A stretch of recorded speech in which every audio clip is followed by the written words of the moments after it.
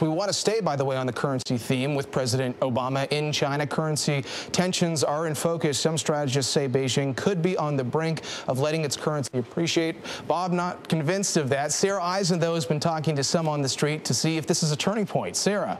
Hi, John. Well, it could be, and some currency strategists are betting that Beijing could make a move here in the next few months after holding its currency steady since July 2008. Morgan Stanley is among them. Some of the arguments for China letting its currency strengthen in the near term: one, China has been sending some strong signals, including changing its language on foreign exchange in the third quarter monetary policy report. People's Bank of China dropping the phrase pledging to keep the renminbi, that's another name for its currency, stable. Analysts interpret this as a strong sign that policy could soon change. Number two, economic data continues to point to growth in the world's fastest growing economy. Normally, in an export-driven economy, that inherently makes a currency stronger, but China has been artificially keeping their currency weak and pegged, and this just puts more pressure to let its currency strengthen. Finally, the market is getting antsy. The way to look at this is 12-month non-deliverable forwards. It shows the market expectations for the renminbi, currently pricing in a 3.5% appreciation in